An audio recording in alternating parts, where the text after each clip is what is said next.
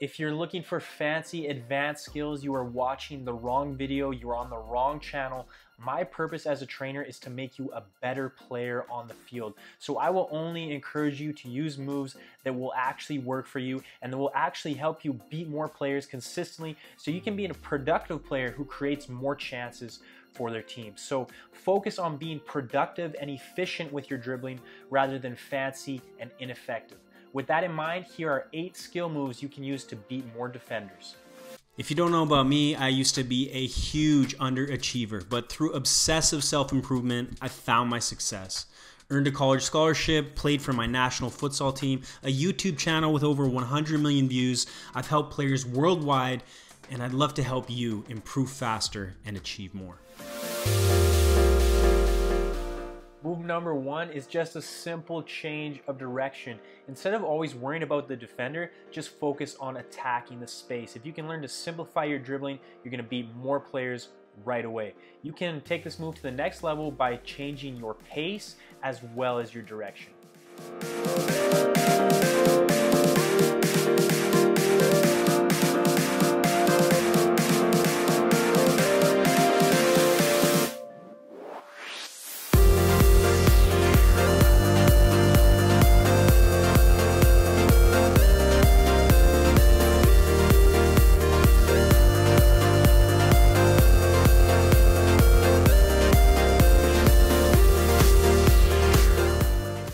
Number 2 is a cross body drag. So here you're going to open up your hips like you're almost going to play a pass or dribble in the other direction. Then you're going to drag it across your body away from the defender.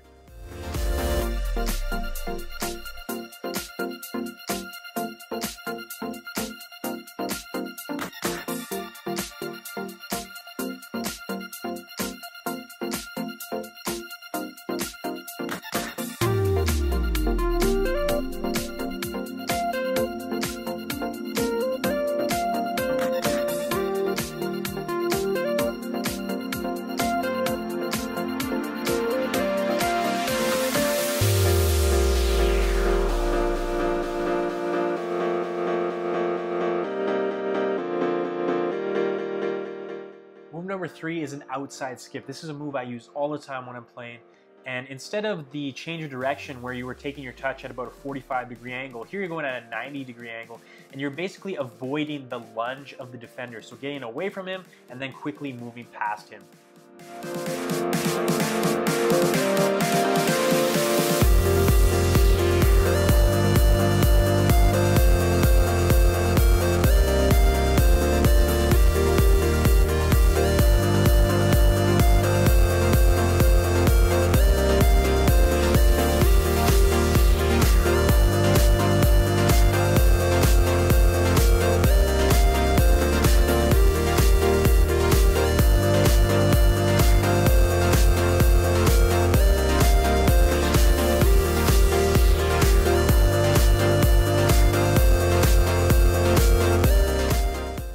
Number 4, La Croqueta. This was made famous by Iniesta a few years ago, but you see players use it all the time. Basically, it's a very quick touch from your left to right or right to left foot. Again, you're trying to avoid the lunge of the defender's tackle. Do it quickly. You're basically passing that ball as quickly as you can from one foot to the other.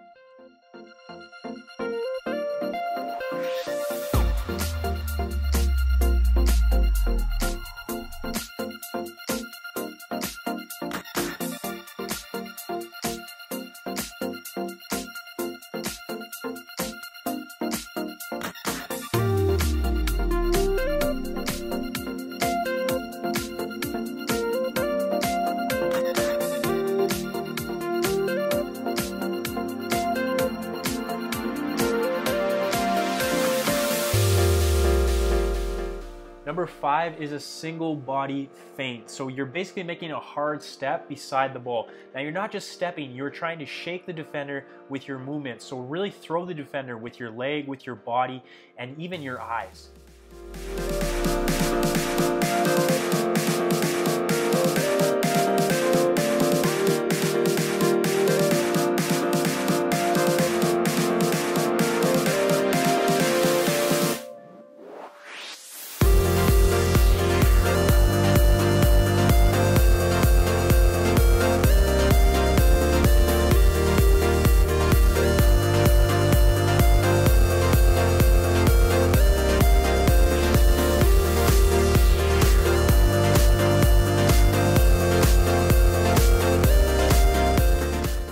number 6 is taking the last move to the next level. It's just a double body feint. So again, you're really stepping hard to each side of the ball, trying to shift the defender, get him off balance, and then quickly accelerating into the space you have created.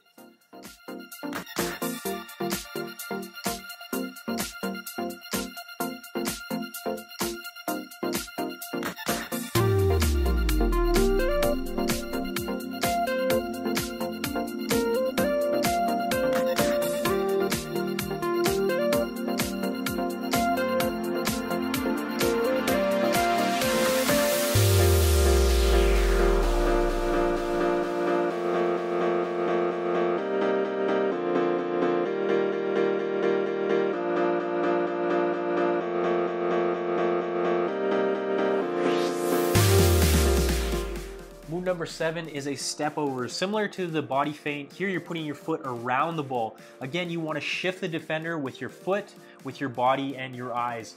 Really get him off balance, and then you're going to quickly explode in the opposite direction.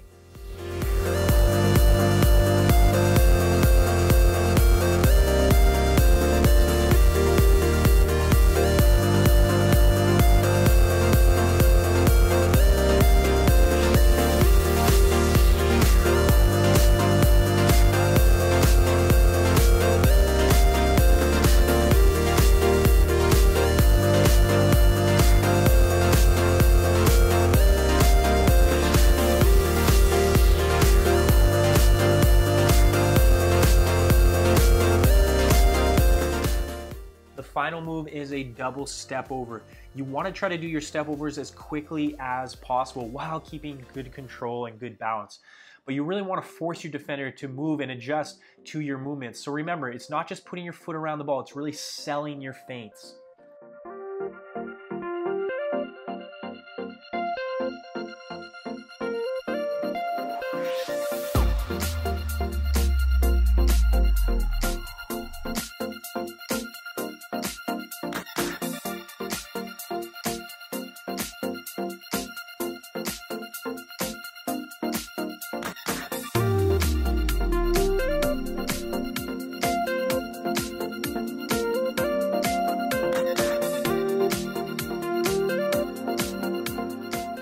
Thank you so much for watching this video. Please remember to like and share, and remember the importance of being an effective dribbler. I want you to realize that being a good dribbler is more about the mindset than the actual skills. Obviously, you need to have good touch and good technique, but you need to have that mindset that when you get that ball at your feet, you are attacking with purpose and pace. A lot of times you don't even need moves. You just need to attack that space and force defenders to chase you rather than worrying about them. Thanks for checking out this video. If you like this content, check out the Soccer Success Planner. You can download it for free. There's a link in the description below. And for advanced training, check out the Online Soccer Academy.